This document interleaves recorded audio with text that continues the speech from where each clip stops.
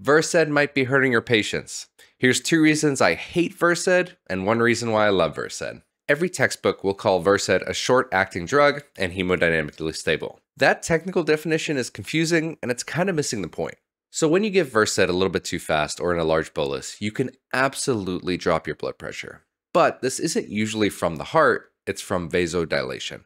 Think of it like this: your IV tubing that's tiny and small becomes a fire hose. So you always want to titrate slow, especially in your hypovolemic or septic patients, because you might crash their pressure. Versed itself has a short half-life, meaning it gets metabolized pretty quickly, but the body breaks it down into an active compound called alpha hydroxymidazolam. Therefore, while the drug seems to be wearing off, that metabolite's just kind of chilling in the body and continuing to sedate your patient for hours on end. This is very specifically bad in patients with an AKI or CKD because their kidneys can't filter out these metabolites.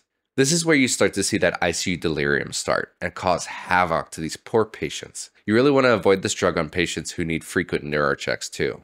Lastly, let me tell you why I love Versed, the seizure patient. Versed is super fast acting, can be given IV, in the muscles, or even in the nose. So if you don't have access, Versed is the ultimate seizure stopper.